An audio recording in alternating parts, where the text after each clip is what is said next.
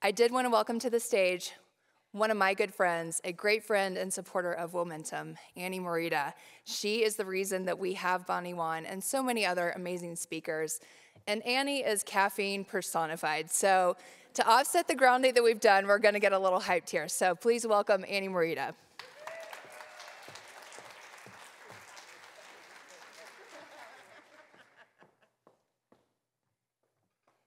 I'm actually going to steal that. I'm your shot of espresso on a powder day, so perfect, perfect. So thank you so much for coming. I'm Annie Morita, friend of Kristen Fox, known as K Fox, so if you're not part of that, you need to join. We have stickers. They're in the lobby. So you know that woman that you look at and you think, damn, she is crushing it. I'm so inspired by her. Please remember that you are that woman for someone else. Keep showing up because she needs you. Women need other women in their lives who think they are a big deal. No competition, no backhanded compliments, no comments, no jealousy, just I love you and I support you and there is no one on the earth like you. That kind of energy. So that kind of energy does not just happen. It's part of what matters most. And what matters most is achievable if you have a practice, a life practice. Some may say a life brief. After her phenomenal keynote at last year's Womentum Leadership Summit, the demand to put this practice into action and to have a guide in doing so was sky high. People loved the idea of the story and wanted to create a life brief for their own. The book has been written to provide this as a guide, but since it's not out until January, today we get to do this all together in community. Tried and tested by Bonnie herself, as well as thousands of attendees and workshops and lectures, the Life Brief method is a powerful tool for solving life's biggest messes and creating a life of meaning. Adam Grant, Malcolm Gladwell, Dan Pink, Susan Cain. Yesterday, they announced that the Life Brief, a playbook for no regrets living by Bonnie Wan, is on the next Big Ideas must-read list for 2024. Yeah. For most of you who were here last year, we knew this in 2023, so obviously we're ahead of it. So without further ado, please welcome back to the Cowboy State and back to our stage for Womentum, the unstoppable Bonnie Wan.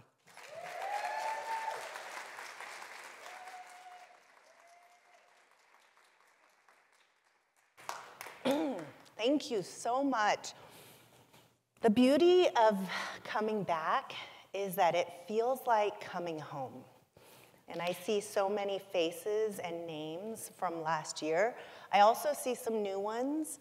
So I want to take a moment before we start to thank Kristen, Sam, and Annie for bringing me back here. I will take any excuse to be in Jackson, Wyoming. I want to thank Liz and Lindsay for setting the tone. That was really powerful. And whatever you felt in that meditation, that's your home base for today. And I want to thank Ruth for a powerful, potent, inspiring opening last night.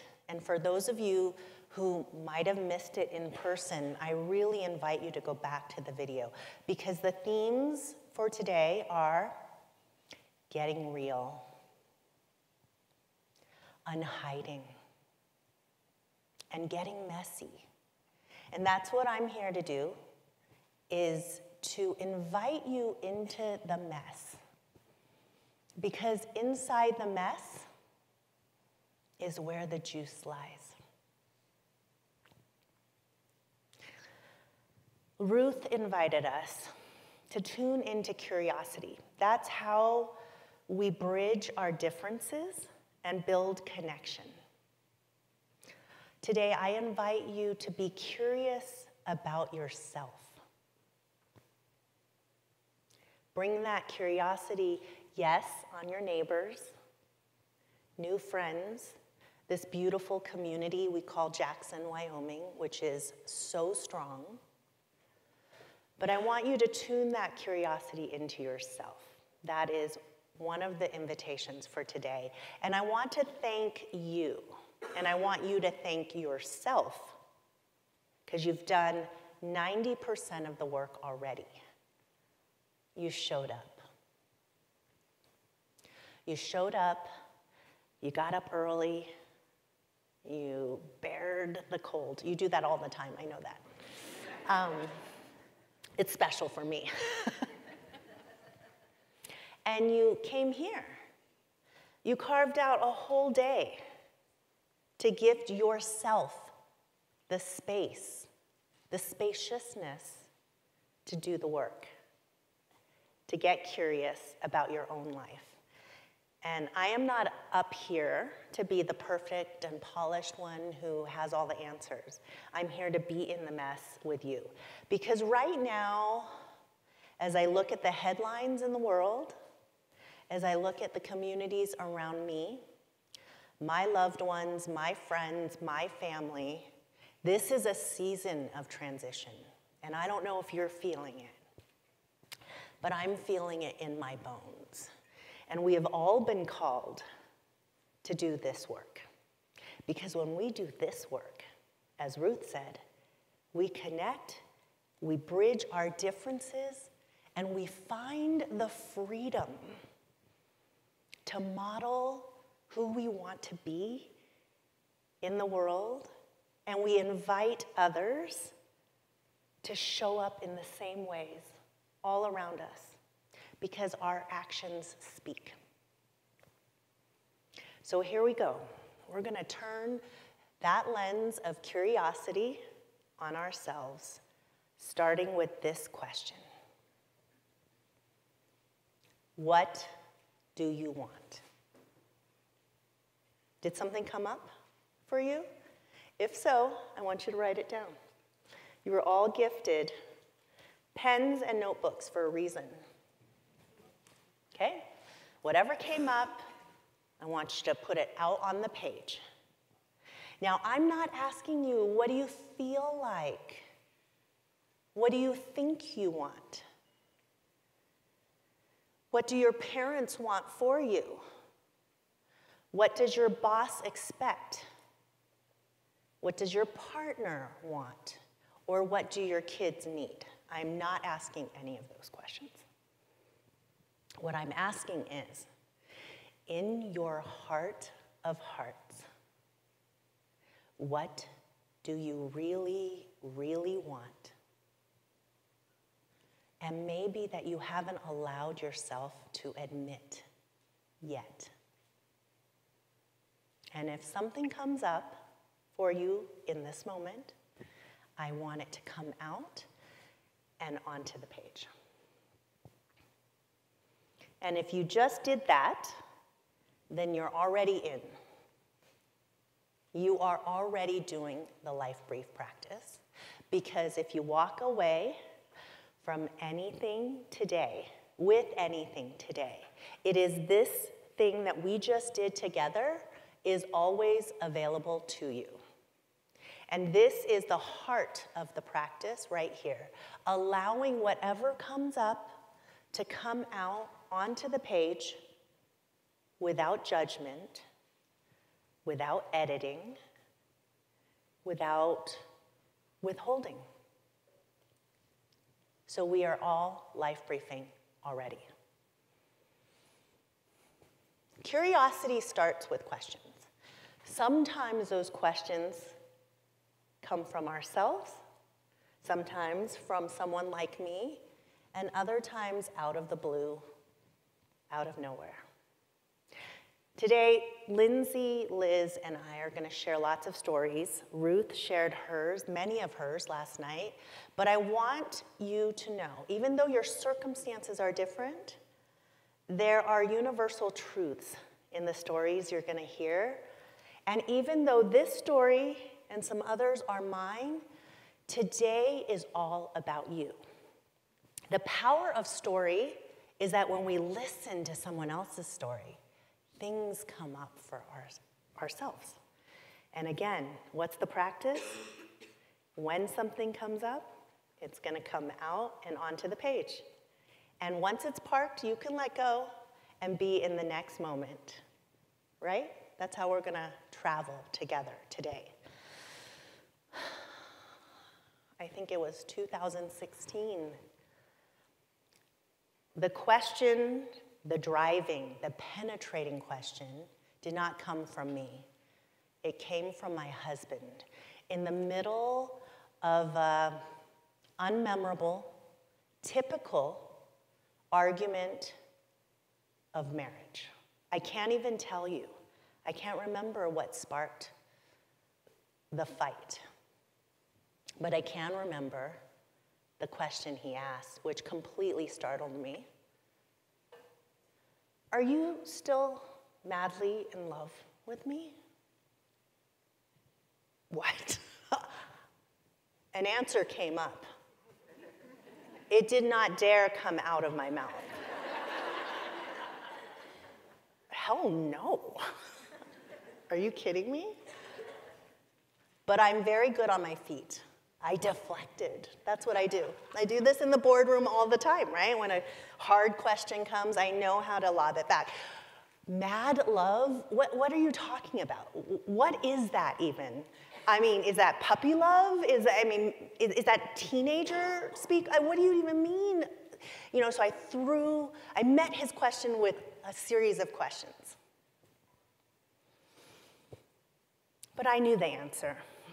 It was right here, and it was right here, and it came so close to coming out. But I diverted. We had just moved back to San Francisco after six golden years in Portland, Oregon, where our first life brief, my very first life brief, took us in a moment of need, took us out of the dark chapter of our relationship and our young family and brought us to Portland, Oregon, where we opened our golden chapter. And those of you who were here last year, you remember that story. But after things evolved, life briefs evolved, our lives evolved, we added Mabel, our fourth, to our nest of 4 kids and our family of 6. And I got promoted. I was made a partner and the head of brand strategy at my storied agency in San Francisco. And the deal was, it's time to come home, Bonnie. We let you work remote for these last 6 years, but we're gonna promote you, but it's time to come home. This experiment is done. We need you back in the office. And I said, okay. But my family, this was not their brief. This was my brief. And I was uprooting my family out of something they loved, a community they'd grown to be participants in. Oh, we're moving because mommy is moving for her work. That was my children's story. My husband was deeply reluctant, but feared my reaction if he spoke his truth. And that was the beginning of a new form of dividing, separation between us. And by the time he asked this question, we'd already moved back, a really hard transition. We were living separate lives. Instead of this wonderful blended life I had created in Portland, Oregon, where I worked a 4-day week, my commute was up the stairs to our house. I could walk my kids to school. The grocery store was the other block away. Everything was within a 1-block radius of our lives. But now we were back in the car in California. Instead of being at work 2 days a week, I was at work 5 days a week. And in long commutes back to the office, and they're very late and coming home. And suddenly, we were living these separate lives. My husband, it was like, if anyone's watched Mad Men, that was my life, except I was Don Draper, minus the affairs.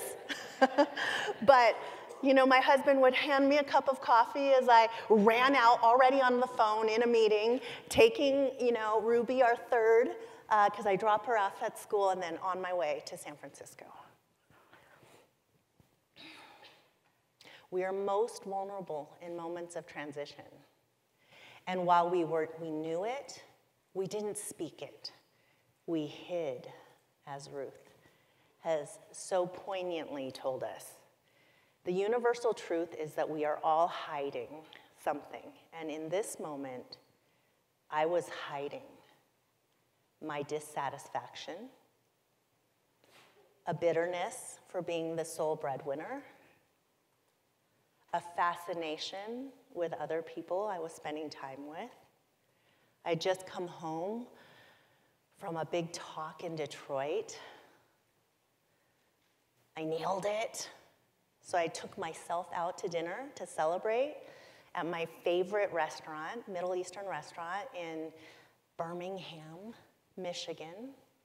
And I saddled up to the bar and ordered my favorite meal, malfouf, which is stuffed cabbage. And a lovely man next to me struck up a conversation. And I was feeling good, I was open. We talked, and after my meal, we talked for 2 more hours. I met his best friends, and then came the end of the night. I had an early flight home to San Francisco. And he said, "Where are you going? Don't leave yet." I was like, "What?"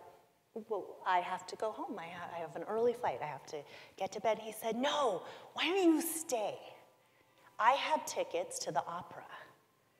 Stay another night and we'll go to the opera together." And I thought, what? Oh. And something burst out inside me. And I thought, yeah, I want to stay.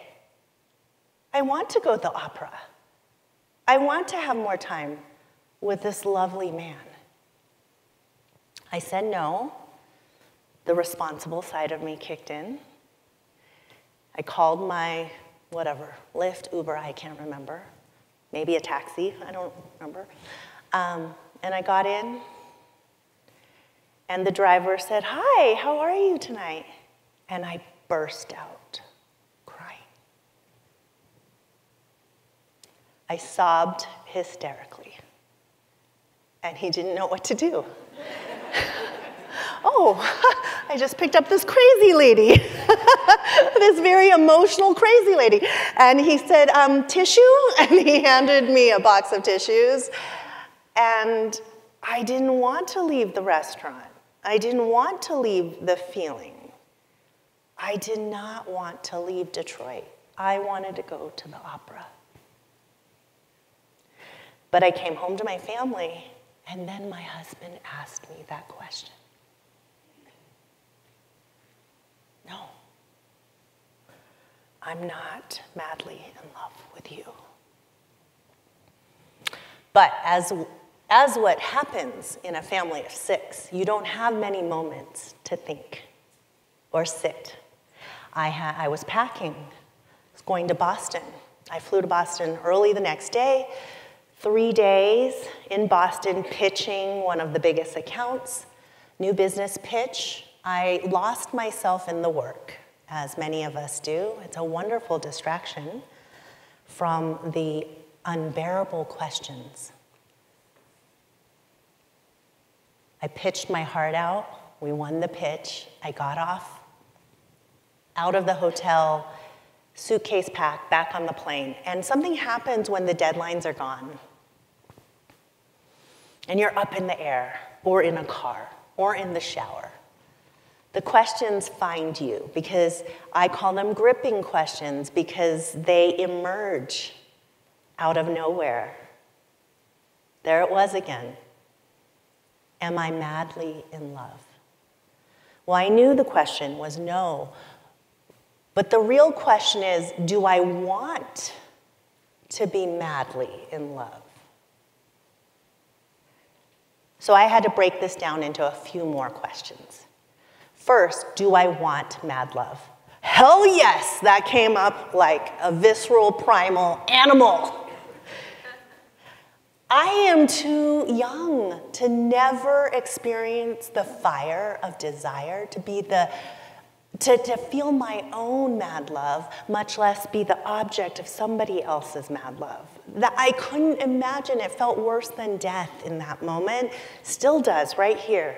when I think about that possibility. Hell yes, I want mad love. Yes, I want mad love. I didn't write it down, but you know. But then I had to think about the harder question. Do I want mad love with Chip, my husband of 17 years, my husband, father of my 4 kids, my husband who I have traversed many chapters of life already with? That was the harder question. And as I let it sink in, I asked another series of questions. Who am I when I'm with him? Who am I when I'm not with him? Am I frustrated because I've come to the end of growing, of becoming with him? Or am I frustrated for other reasons? And when I really thought deeply about it, I thought, oh, I'm better when I'm with him. I like myself more when I'm with him. It's hard being with him. But part of that hard is because he challenges me in the ways that I need to be challenged. I'm softer when I'm with him. I feel safe when I'm with him. Not in the physical, I need a man safe, but I feel safe to be my ugliest self, my messiest self, my most visceral self. I'm not judged by him. He's eminently patient, and he has been from day one. And I remember sitting at a bar, keeping him waiting for an hour. This was pre-cell phone time. But I knew he was waiting. This is when we were dating. And I strolled up to the bar an hour late, and I was sassy and confident, and I just acted natural. Hey, how you doing? I had kept him waiting for an hour. And he just really calmly, and this is how my husband acts, he said, hey, wow, hi. I just need you to know something before we start tonight. I'm not afraid to be alone.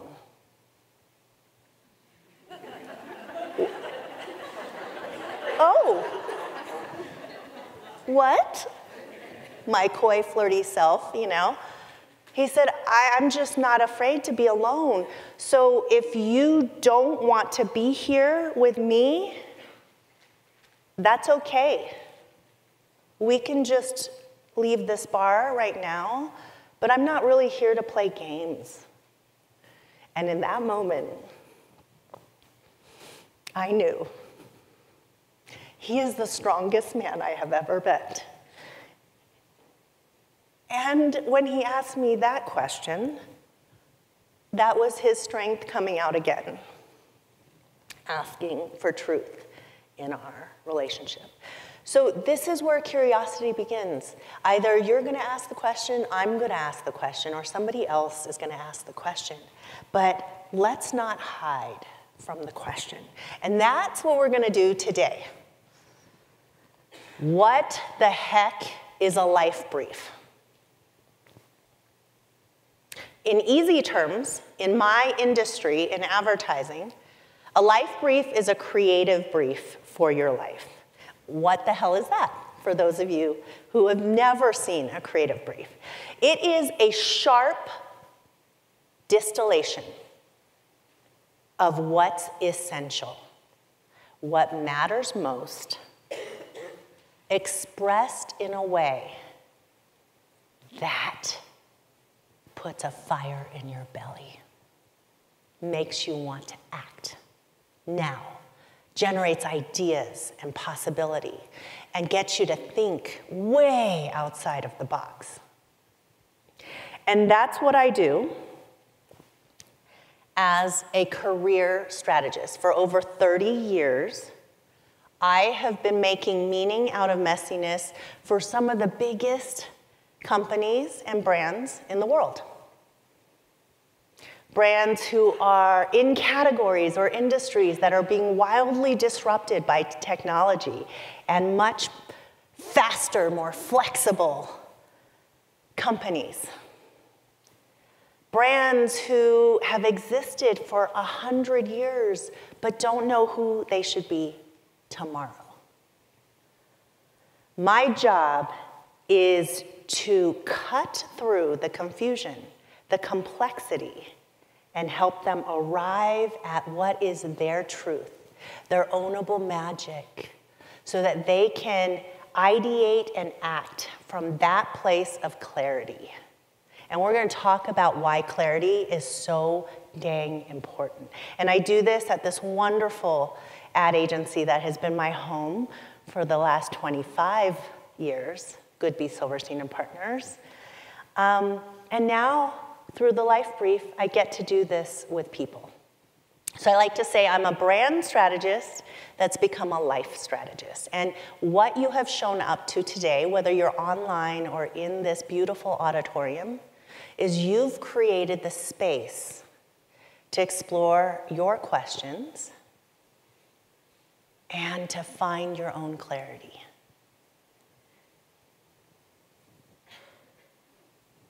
And you're going to find your own creativity and courage while doing it. Ruth was so courageous up here, telling us about her journey from hiding to unhiding. And now we get to use that inspiration today, and we'll have Ruth come up and talk more about it later this afternoon. But we are in community, and we're going to get clear together. Because clarity is, for many people, a courageous act.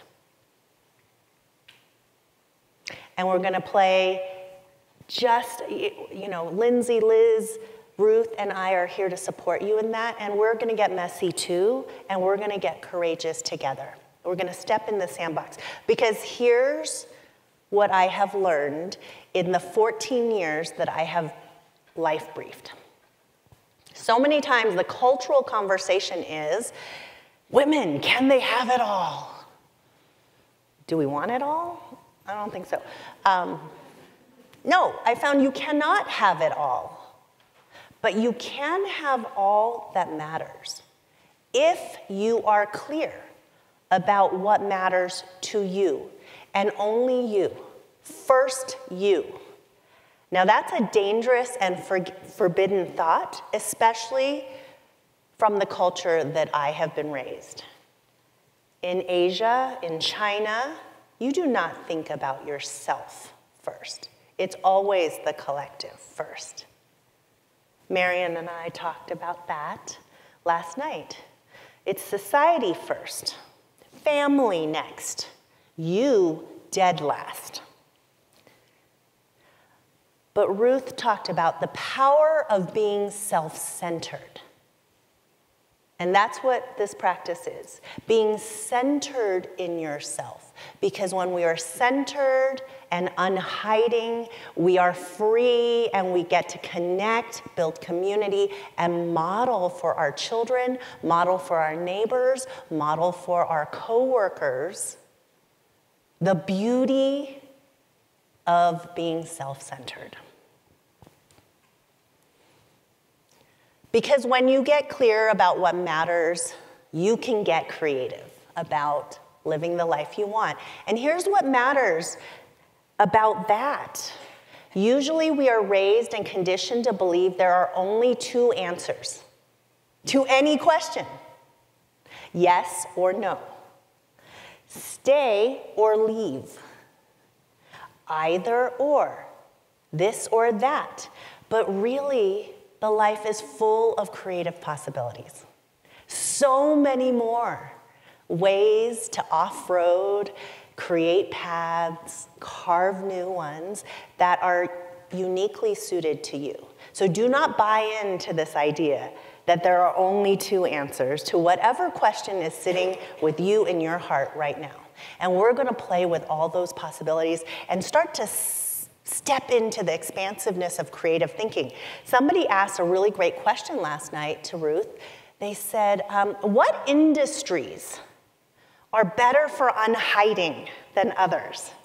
And she said, well, let me get back to you. I want to do the research because Ruth is badass and researches everything before she gives answers, which I applaud. But then she said, I suspect maybe creative industries, because creative industries are always asking people to think out of the box.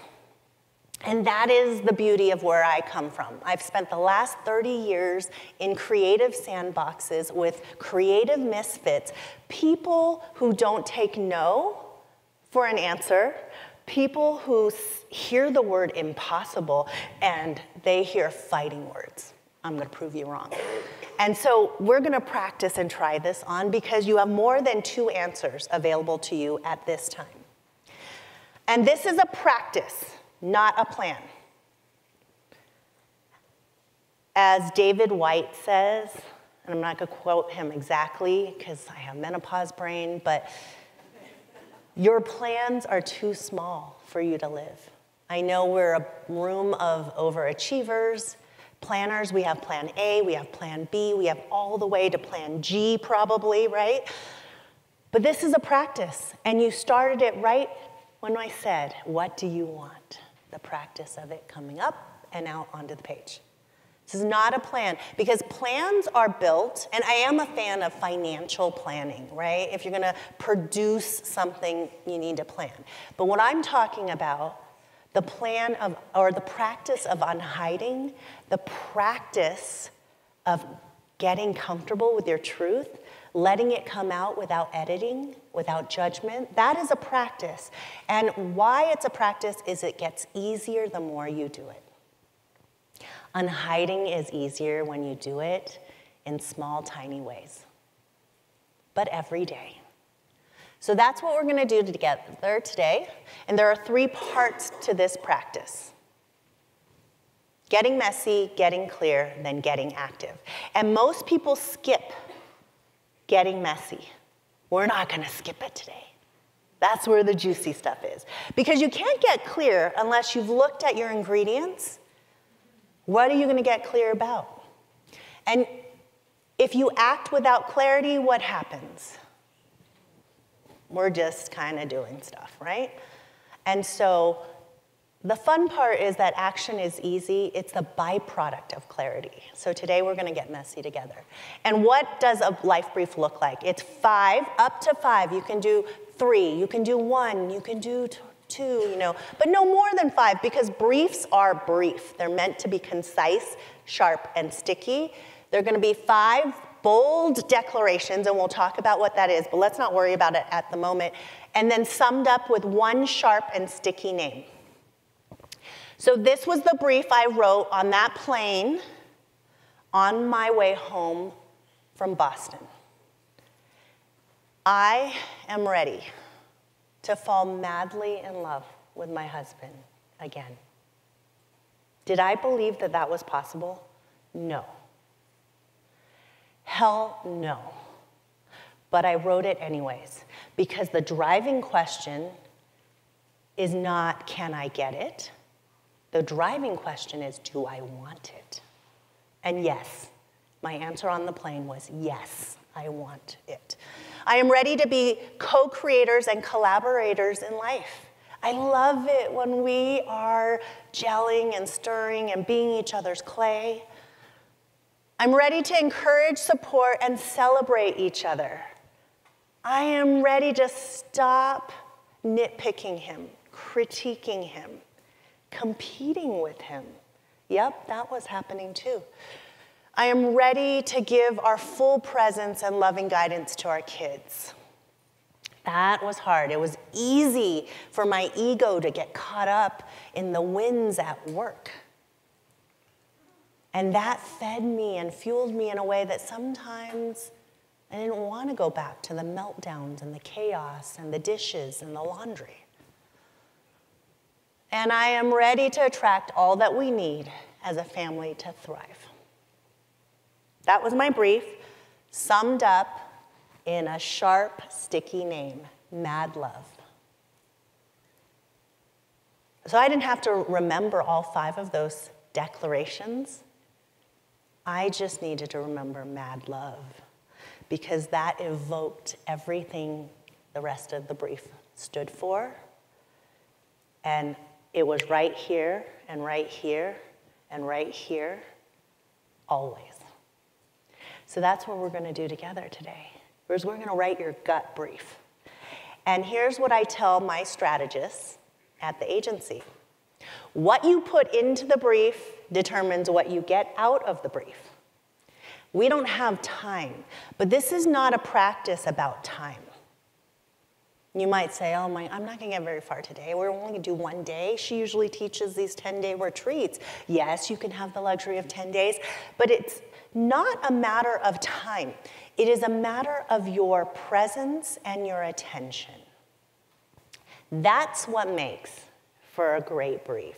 And so what Liz and Lindsay did for us and what they're gonna do for us again and continued throughout the day is stir up your attention and focus it and bring it right back into your body, right back into the now, and take it out of the fear, the anxiety, the worries, the memories, or the future. And we're gonna keep coming back here. And with that attention and presence, you're gonna write a kick-ass brief. And kick-ass means a brief that speaks to you, unfiltered you, unapologetic you. And over the time the last 14 years, I have written briefs for every single part of my life. I have a health brief, I have a wealth brief, I have a work brief, I have a parenting brief, which saved my son. I believe it saved his life, and it saved us as a family. And of course, I have a marriage brief. I have lots of briefs. And these are all some of the sticky, sharp handles. We can come back and talk about them, but I don't want them to be too much. Today we're gonna write your gut brief. So you're not gonna write it from here. You're gonna push your attention here, maybe here, if you dare. Because we are women. We are anchored in creation. Life is a creative act. So you know how to do this. We just need to practice it, okay? And here are the enemies that get in the way. And if they are coming up for you right now, I want you to tell them, pet them, acknowledge them, and then ask them to go in the corner. Go sit in the corner. We can stack them all right here. Skeptical, much? Cynical, much? Perfectionist. Am I doing this right, Bonnie? Because I don't want to write anything until I'm doing it right. I don't want to do it wrong, okay? Nope, you can sit over here. Thank you very much. Limiting stories. Oh, no. You know, I met someone in my first retreat. First day, she said, my parents told me, never ask what I want. That will only set me up for disappointment. Okay. Well, you can sit right over here. Your parents can sit right over here in the corner, okay? I know you all have them. Please park them right here for now, okay? You can welcome them back into your hearts, minds, wherever they go at 5 o'clock. All right? Here we go. There's no ready. Yeah? We're gonna do this, and we're gonna get messy, okay?